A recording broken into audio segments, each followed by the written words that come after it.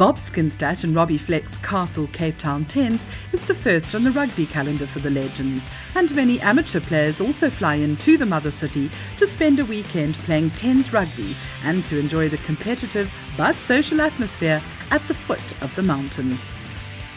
As part of their fundraising efforts, the Legends were joined by enthusiastic supporters in a strong early morning breeze at Milnerton Golf Course. Yeah, well, it's fantastic to play golf, and these Legends days are wonderful. The work that they do is tremendous, and it's great to be part of it. You know, to play a bit of golf with a lot of the old guys that I played with, Rob Lowe, and a few guys I coached as well, which was great. Yeah, this is our 5th annual golf day, and the reason why we do the golf day is twofold really. Is to say thank you to the Legends for supporting us during the year. So we give them a good day on the golf course. Unfortunately, it was a bit windy today, but it's a beautiful golf course there in Milnerton. So firstly, to thank the Legends, and secondly, also to get old and young Legends together. You know, it's a fantastic bunch of guys. When they get together, the stories that they tell, it's unforgettable. It's a nice day out here, and looking forward to the great 10's. 10's the tournament tomorrow and Saturday. Yes, I think it's good. It's nice to be here today. I think it's very exciting. The wind was a bit pumping today. But it was a really nice golf day to see all the Legends here. Still guys looking in good shape. I think coming to the 10's, I think it's an awesome tournament. I think playing wise the guys are well prepared. I think it's always fun for everyone. I think the families, you need to come out and watch and see the best of the best competing in each other.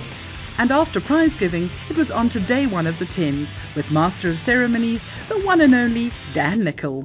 Welcome to the Cape Town 10's, where our Legends team has again been starring on and off the field. 5 years into the Cape Town 10's now, and we've had a collection of superstars over the year. Tana Umang has played in this event, Jeremy Paul's been out, and this year we've also got some great characters who've joined us. Colin Chavez making his debut, and he's been a real highlight here at the 10's, making his first appearance. We've got little David Rees, famous for chipping Jonah Lomu in 1996, running under his legs and scoring in the corner at Twickenham. And they're just a couple of the stars. Joining us, South Africans, Stefan de Blanche is here. We've also got Bob Skinstad playing. Robbie Fleck not playing. We did have him on stage last night. Probably the single worst dancing performance anybody's ever seen, but it was very entertaining for all of us. Big Hottie Low playing as well. Peter Muller on the sidelines. And I think what's been great is the way this year the internationals and the South Africans have come together. They've played as a single team. A lot of fun off the field. Very determined on it though. There's competitive fire still burned. They're really hoping to win in the final and have even more to celebrate. But together, a wonderful advert for the game of rugby, just as the Cape Town 10 celebrating the beautiful game as splendidly as they do each and every year. The same faces keep coming back, and that just shows how much fun they're having.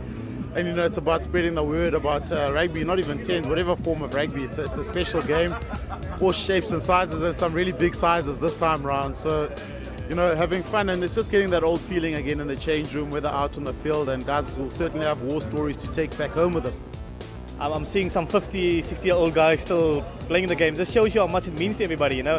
I mean, it's a great weekend for Cape Town. I think people getting together, guys getting together, players getting together, and I must say I'm very impressed with the Legends team this year. I mean, you know, I just saw Josh Lucy earlier on, Colin Chavez, those kind of caliber guys. This shows you how much interest it is this year, and this shows you the importance of this competition. But once again, you know, rugby's about fun, and rugby's about telling stories, the memories we all had along the years. You know, at some stage we were all very competitive, but now, you know, we're just getting out, see who's still the fastest, who got the fattest, who got the thinnest. Some of the guys still look in shape, but you know, at the end of the day, once again, it's just about a fun weekend altogether. We started what we call the beer league, which is obviously a social rugby league, and now it's become beer heavy, beer light, and mainly here for the beer. So it's a lot of guys who I think, like myself, always hark back and really enjoyed the game, but want to play with their mates and want to come down and have a long weekend in Cape Town. So we've got guys coming in literally from all over the world. I mean, teams from the UK, teams from Dubai, teams from most cities in South Africa, and every one of them has put in a real effort to be part of the gears and the vibe, and it's amazing. We're loving it. They're so excited. We haven't had rugby for 2.5 months, you know, so they're champing at the bit. They want to watch a bit of sport, they want to get involved, and I think the one thing that has sort of overrode the whole thing is that everybody is passionate about this sport in this country. So, you You know, whether you trickling down the wing like I am, trying to avoid as much contact, or you're just having fun and having a beer in the beer tent, or you're just coming along to see mates, everybody gets it. It's the spirit of rugby which we try and keep alive, and to be honest, it's alive and kicking. This year we've got an SA Invitational side where it's a combination of the SA Legends and the International Legends, two teams that have been over the last 5 years really having a go at each other both on and off the field, but it's all about making good friends and playing good rugby and sharing a beer afterwards. We had a beer at get together 2 nights ago where the SA Legends guys were introduced to the International Legends, and it was a great evening, and that's what it's about. It's about hooking up with Colin Jarvis and Josh Lucy and Stefan Tablanche and Braden Pulser, all these legends of the game getting together. Both the South African and international rugby legends attended a JAG Foundation development initiative at the Hamilton's Rugby Club grounds on the second day of the tournament. This is absolutely fantastic for our kids to come down from the JAG Foundation to be exposed to guys they normally saw on TV. This is absolutely a thrill. It's just actually the outing, let alone running around on the field and rubbing shoulders with these guys. To them, this is absolute heaven. JAG and the Legends comes a long way. We're working hand in hand in Mitchell's Plain, where we, the Legends, are focusing on high school. We got our VUCA tournament in the townships, and where JAG Foundation is concentrating on primary schools. And today, we're just having a nice coaching clinic with the JAG Foundation and all the legends here today. Yeah, I mean, touch rugby is very big back home. We have a European Championship. But when you come and coach kids and you teach them to play tag rugby, it's more about involvement, running around, spatial awareness, using the ball, so it improves their skills a lot quicker than if they're actually just knocking each other over. And for these 3 former professional rugby playing brothers, it was a dream come true to be able to play in the same team for the first time. Yeah, definitely. I think it was a dream of us to play together in one team, and we never had the opportunity to do so.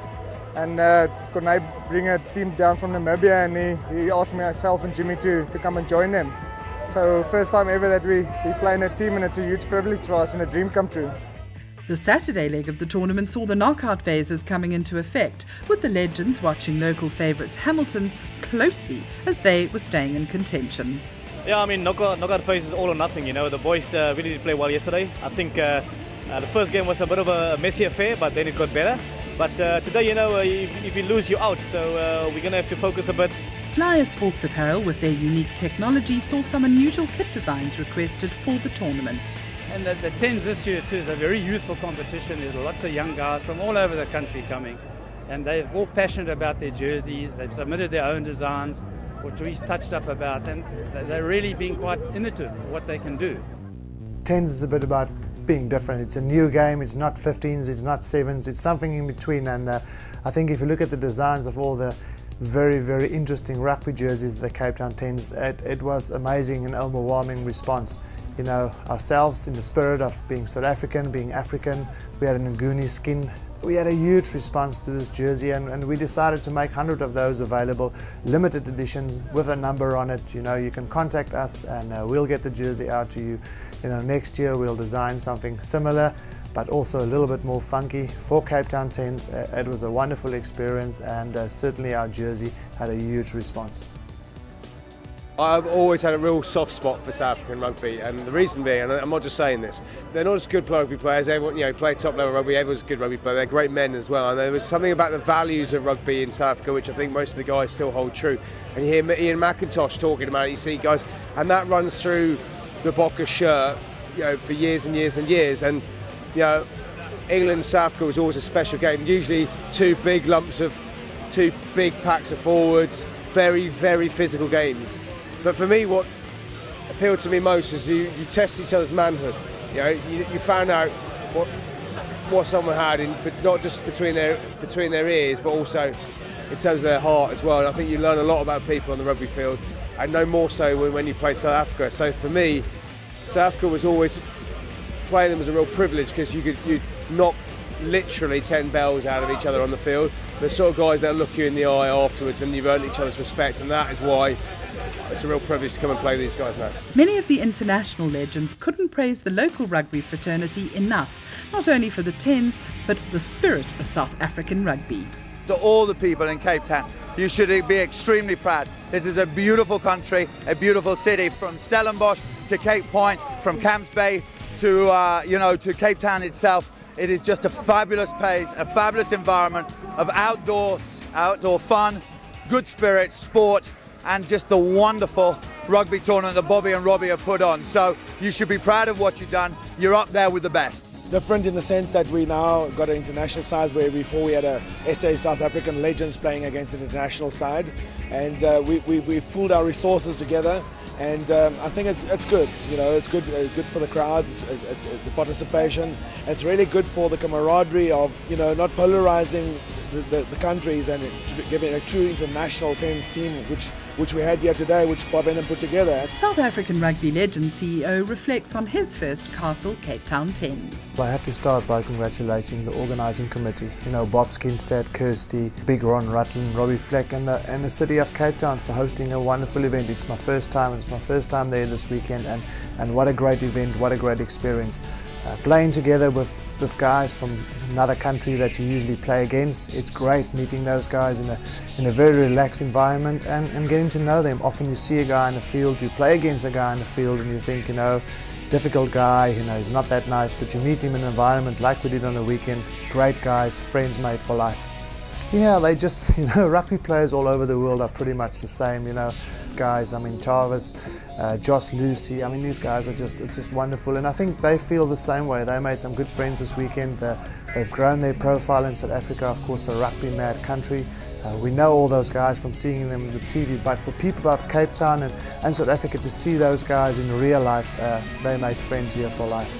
And to round it off on a warm Saturday night, the biggest beer tent in the Southern Hemisphere packed to the brim. It was fitting that former Springbok captain Bobby Skinstad helped hoist the Veterans Winners guitar high in the air as champions of the 10's for yet another year.